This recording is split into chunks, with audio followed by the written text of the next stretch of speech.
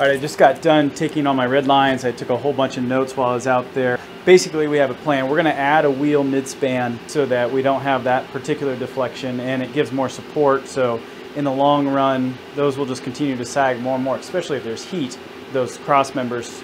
So we're gonna add that middle span, so it'll be 6 wheels. We're also gonna shift away from those L brackets. We've shifted away from them on all the stuff that's going vertical. We are gonna shift away from them and go with the 3D printed brackets here as well. These are the custom brackets that I made that are specifically designed for this particular solution.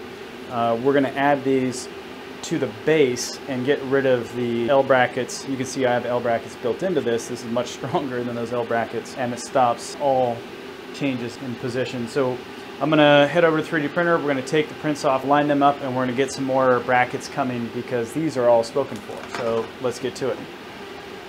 We're gonna head over to the 3D printer, Big Bertha. You can see we have some completed prints on there, including the new spray guides, which you haven't seen yet. Lock this up, come in and take these off. Nice. Works when things are nice and clean. There we go. And put these here. Get some more going. Here's the new spray guides. Those lined up here. 2 per deck. This is what it's going to look like. I call it a full turtle. This is actually for the potato deck because it has an extra one on the end here. But this is a 5-position, 4-position normally. Normally this one wouldn't be here. Custom design, spray distribution guide with specific angles that allow us to get optimum coverage inside. This is tapped. I just didn't have the right tap at the time, so it's just kind of hanging out there. But it's all threads together, turns into a quick connect, bolts from the bottom. Very, very nice. Excited to see this tested and working. I think I've said it a few times now, but this 3D printer has paid for itself on multiple occasions. This being another one of them. What we're going to do here, we're going to save that factory file, and then we're going to open one that I already have, which has Alpha Bravo Charlie's in it. Charlie. And then we'll get rid of that. That. And I only need 2 of those. And I need to drop in an echo, which I have right there. That's gonna work. Is that gonna work? Double check that. And so we're just going through here and we're making sure everything is actually going to work the way it should. That's not going to work. All right, so I'm going to quickly design a new bracket. And we're going to do that by coming over here and down here. And run echo.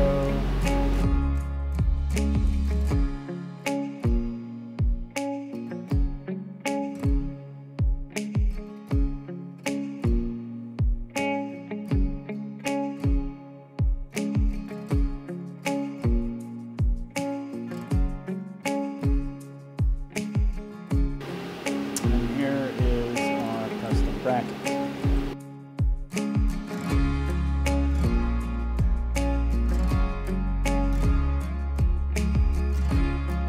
So these brackets are cool. I think they're cool. They seem to be working very well so far. They stop movement in all 3 axes. They won't allow twist.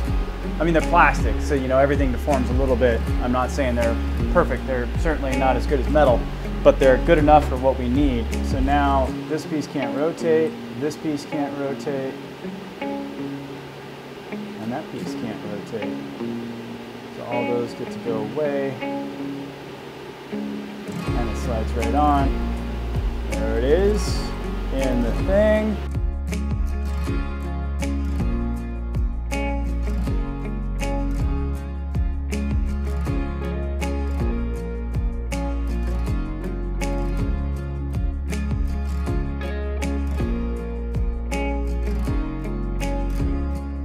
Loading, let's go get the printer ready.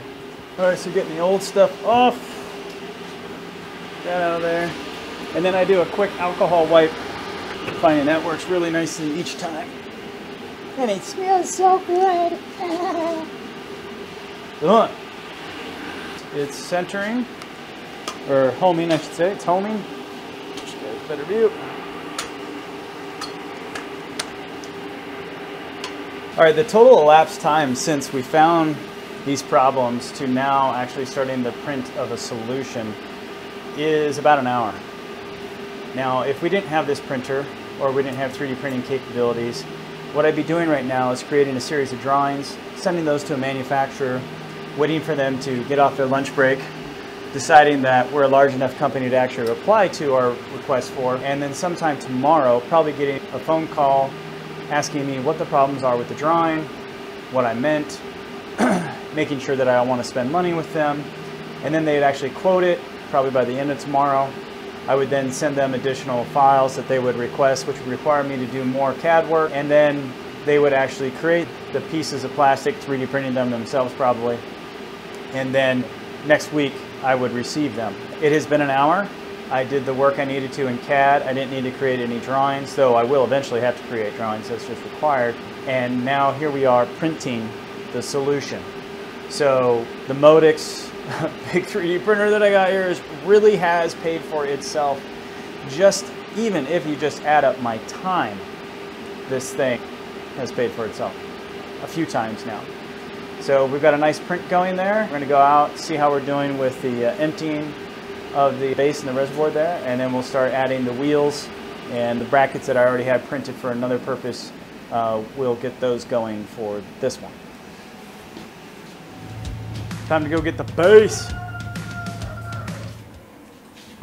So one of the things I messed up on, being quite honest, is I didn't do the analysis for deflection before I assembled everything, and I should have. In my defense, my license is out, but I should have done it by hand, and honestly that's just because I haven't done it in a long time, so it would take me a while to go remember how to do everything. But here's what we got to do. So we have deflection here, and that's because our corner braces suck. Obviously we're dealing with that problem on the 3D printer right now. We're going to be removing these completely. These are the support members that allowed it to connect. Kind of the idea was the same as the stainless steel, that you'd be able to just set these in, they connect, and you move on. However, in this solution, first of all, the ones I really wanted were really expensive. And we need a lot of them, and everything that costs a lot has to be questioned because we need to reduce costs as much as possible. So I got these ones as a substitute, and they work fine. I'm just not happy with how everything's lining up, and you really have to be perfect in your hole drilling. I mean perfect. Otherwise, you have to create a bigger hole in order to deal with not being perfect, and that leads to slop, which then ruins the whole reason why they're there, because they're there to keep everything rigid, and they're not. So they're going to go. And then we're going to add more bracing to the inside here. This one's clearly rotating. That needs to be fixed. And then we'll add our custom brackets in all four corners. 4 of them are already printed, so we can do these top ones and remove these inside brackets. And then we're also going to be moving the Raspberry Pi, the real-time clock, and the relay are all going to flip to the backside, and we're actually going to have them be fully accessible from the backside here. And we'll create a cover that goes over that. Somehow, some way, we'll make that all happen. So we've got to remove this panel, we've got to put in the new corner brackets, and we've got to put a wheel at mid-span. So we'll measure, and you can see the deflection here. That's going to go away as soon as we put those wheels in. Now, the weight that's being transferred to this comes in, the load comes in from all 4 corners, and then is distributed mostly directly down, but it will pull a little bit here, which is very rigid because the plastics are on the end, which this would be rigid too if the plastic was on, but we have to test without the plastics on, because someone could take, the plastic off when they're doing maintenance, and then you'd have a big problem if you didn't test that. So we're going to get this all tested up. We're going to get the additional brackets put on, get everything tightened up, get the wheel put in, the new brackets on. We've got to wait, unfortunately, 4 hours for the new corner. We have to wait 4 hours instead of a week. You got to put that in perspective. So instead of sitting here going do for a week, be sitting here for 4 hours working on some of these things that need to be done anyway. So remove extra brackets. We'll get the wheels in, and then we'll take this plate off back here and start working back there on what needs to be done. Let's do it. These are cool to remove. Let's do this. Boom.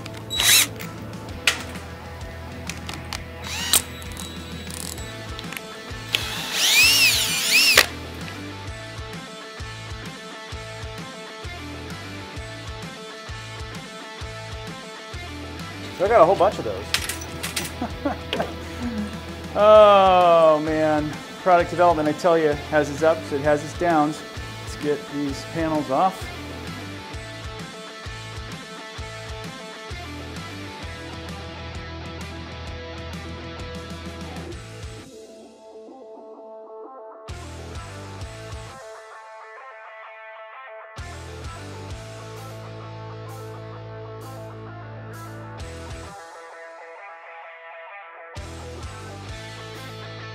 So now we're going to be taking off these brackets here and we'll be putting on our new brackets.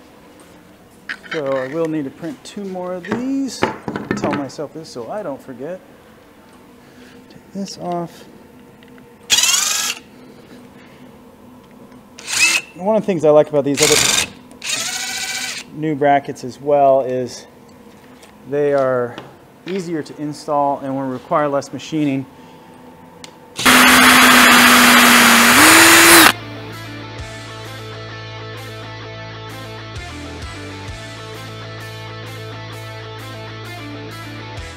The good news is we're reducing part count.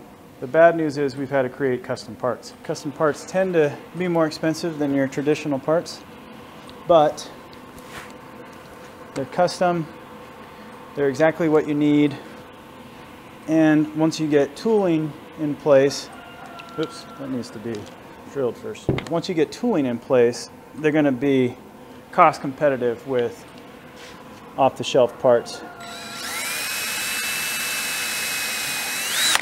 But they tend to usually be more expensive still.